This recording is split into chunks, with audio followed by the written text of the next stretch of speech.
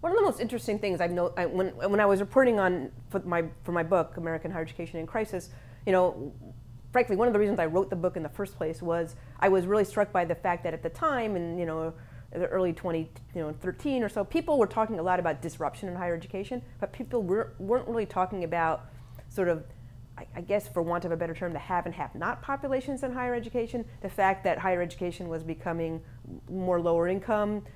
I called it browner in the book, but basically more students of color, more students, more black students, more Hispanic students, more American Indian students. That's obviously, that population is going to continue to become an adult population as they get older.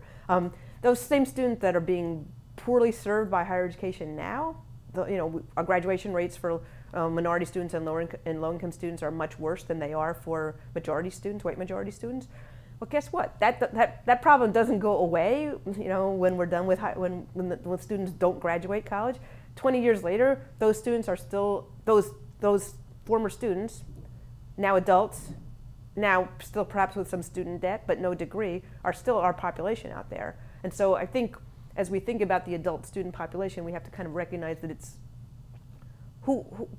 how that population, what that population looks like, and what its needs are. I mean, frankly, this is not an issue just for adults, but it's for everybody, but it needs to be an issue for adults too. I mean, we have a giant food insecurity problem in our country. So many, I went to visit Bunker Hill Community College. I was just blown away by the food bank and the food programs that they have there for their students. Students can come in, then they can not only come in there and sign up for SNAP and for other kinds of, federal food programs, but they can walk in and make a peanut butter and jelly sandwich right there on the side. Nobody asks a question.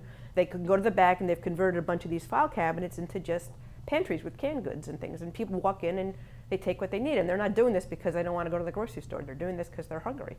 And that's a huge problem. I mean, Sarah Goldberg-Robb and others have been documenting this problem at American campuses, and it's a problem for 18-year-olds and it's a problem for 28-year-olds as well. I mean, it's across the board. And I mean, I guess higher ed isn't necessarily ready to be a social service agency, in addition to being an educational organization, but that's becoming one of the roles, and it's a responsibility that these institutions are going to unfortunately have to take on, as they think about their entire student population, their 18-year-olds and their older students.